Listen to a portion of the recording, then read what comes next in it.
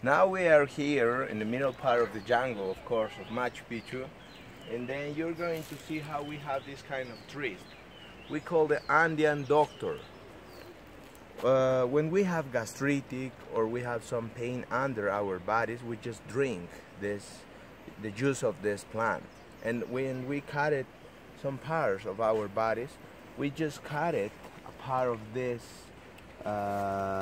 tree, you know, and then you're going to obtain like a red, you know, like a red color, like a blood similar, you know.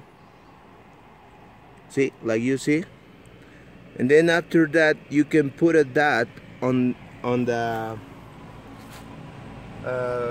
part where it's pain you know, in your body, and then you just throw it like this, and then you get this color, white color. See, and then by the lapse time it will disappear.